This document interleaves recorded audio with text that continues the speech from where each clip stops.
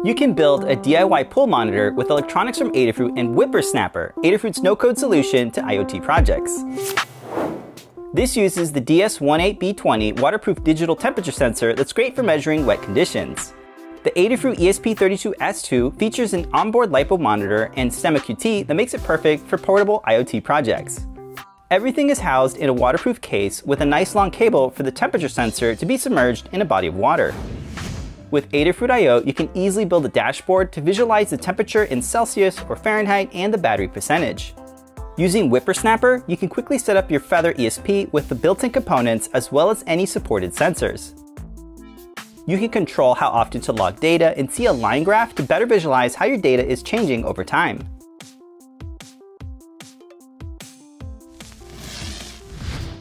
You can get the parts to build this project, links are in the description.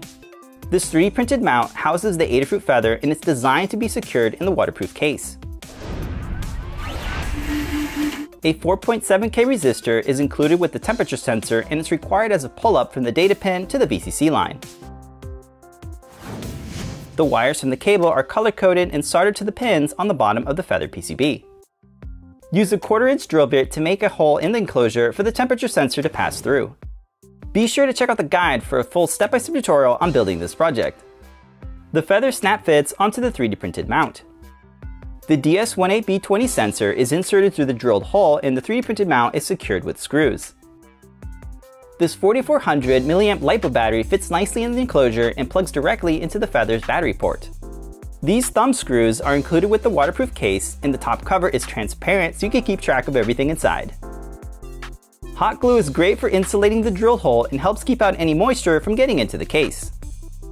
We've been using this project to keep track of how long it takes for our pool to reach a desired temperature. It was easy to put together and we think it's a great IoT project that can be adapted for lots of other use cases. We hope this inspires you to try out Adafruit IO, WipperSnapper, and the Feather ESP32 for your next IoT project.